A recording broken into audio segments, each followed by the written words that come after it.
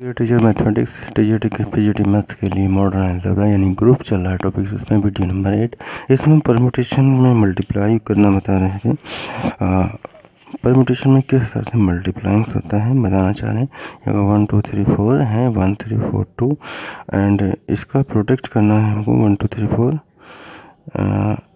Itself से इसका product लेना है, यानी कि एफ स्क्वायर फाइंड करना है।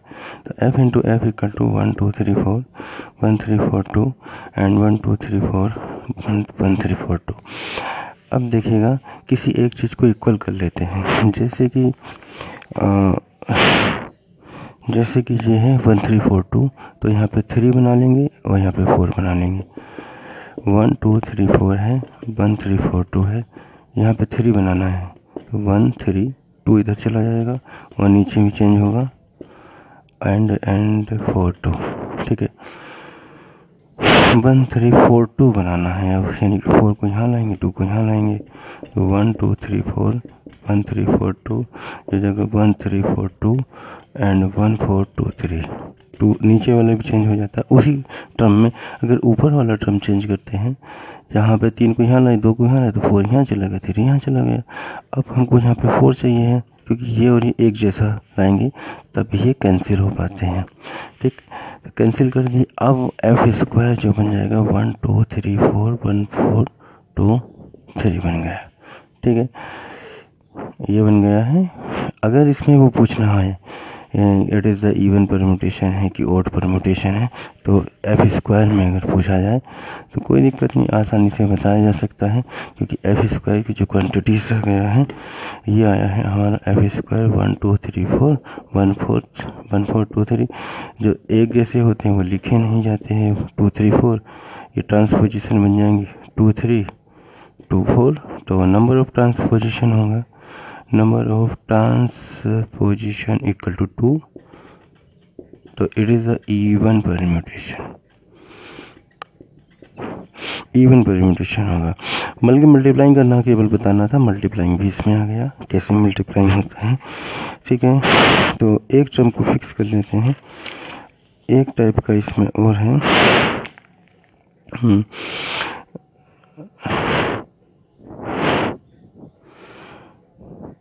एक क्वेश्चन है decompose the following permutation into transposition.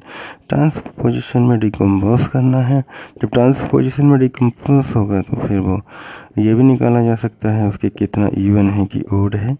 यह है 6 5 2 4 3 1 7, ये दो तो लिए नहीं जाएंगे 4 4 वाले 7 7 वाले। उसके बाद बचता है हमारा 1 2 3 6 5 2 5 6 एंड 3 1। एक काम कर लो 1 6 6 1 को एक साथ कर लेंगे 2 3 5 5 2 3 1 6 6 1। चलो 2 3 5 का एक सेट हो गया, 1 6 का एक हो गया। ट्रांसपोजिशन यहाँ पे निकल आएंगे 2 3 2 5 1 6। तो नंबर्स ऑफ इसमें ट्रांसपोजिशन आ गई हैं 1 6 2 5 एंड 2 3। ट्रांसपोजिशन आई है 3। इट इज़ द क्या हुआ ओड परम्यूटेशन। ये था केवल ट्रांसपोजिशन बनाना, परम्यूटेशन का टाइप बताना है तो पर टाइप्स उसको काउंट करने में कितनी है ट्रांसपोजिशन और लिख देते हैं।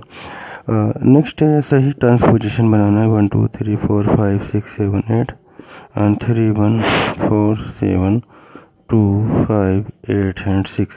आपकी बारी में कोई कैंसिल नहीं होगा। इसमें कैंसिल हो जाता तो आसान पड़ जाता है, और इसमें कैंसिल नहीं होता तो थोड़ा सा डिफ़िकल्ट तो है। इसमें हमको लग नहीं रहा है कोई सेट दो अलग अलग पार्ट में टूटेगा, अलग अलग पार्ट में जो टूट जाता है तो भी छोटा हो जाता है। 1 2 ये 1 2 3 3 1 4 है, नहीं बनेगा क्योंकि 2 उसमें वहाँ रखा। 1 2 3 4 5 1 2 3 4 5 6 में ले लें 1 2 3 4 5 6 वहाँ बस 7 भी आ गया, 7 आ गया तो फिर 8 है में कोई दिक्कत नहीं। मतलब छोटे छोटे सेट हम तोड़ना चाह रहे थे वो उसमें नहीं कन्वर्ट हो पा रही, कोई दिक्कत नहीं है। तो ऐसे ही रहने दो 1 2 3 4 5 6 7 एंड 8।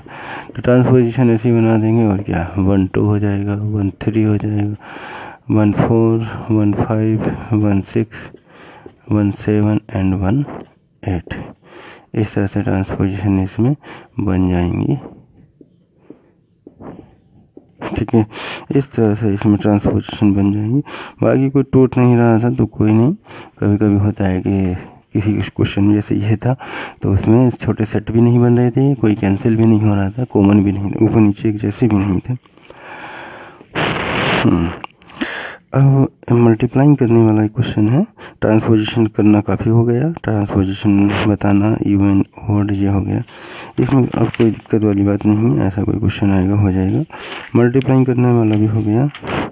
एक टाइप का क्वेश्चन ये है, जैसे ये दिया जाता है 1 2 3 एंड 4 5 इक्वल टू 4 5 एंड 1 2 3, इस तरह से दे दें, इसको वेरीफाई करना है। ठीक है, तो लिखा कैसे जाता है, जैसे ये LHS वाला है 1 2 3 4 5, इसको हम लिखेंगे 1 2 3 4 5, 1 2 3 4 5, दो जगह लिखते हैं।